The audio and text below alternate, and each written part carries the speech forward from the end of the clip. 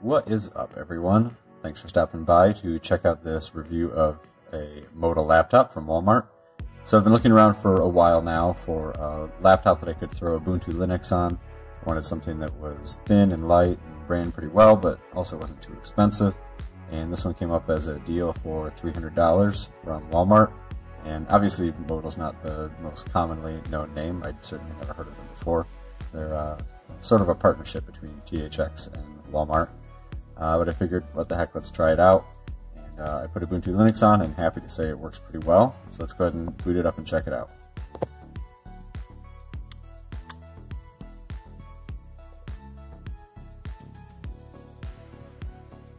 Alright, so it boots up. You can see the Motile and THX there. It's going to load. It takes probably about 25 seconds to get through the boot screen and everything. You can see it's loading Ubuntu now.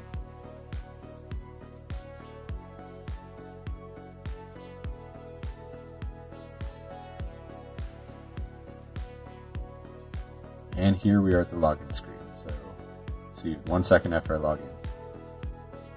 Alright, and so here we are at the desktop now. You can see the backlit keyboard. I picked the black model because I had heard some people saying that the one with the silver chassis and the rose gold colored chassis were a little bit hard to see with the backlight, but obviously you can see it pretty well right there. And so there's the Ubuntu desktop. It installed incredibly well. I didn't have to install any drivers, didn't have to drop to the command line to mess with any of the settings for the display or anything like that.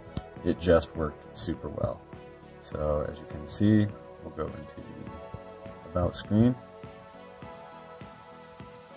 And I should say this is the R5 model that comes with 8 gigabytes of RAM. So right out the gate, you can see that it has 5.8 gigabytes. Camera won't focus, but anyway, it has 5.8 gigabytes free and a 256 gig disk.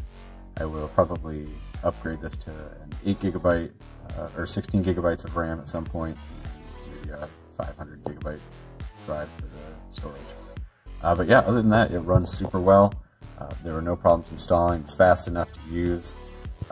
Everything moves around fine. If you bring up the program, sometimes that's a place where things lag, but it runs really well. So yeah, I have absolutely no complaints, especially for the price. For $300, you really can't beat it. They have a lower end version too, the R3 with 4 gigabytes of RAM. Haven't tried that, but I would imagine that would run pretty well too.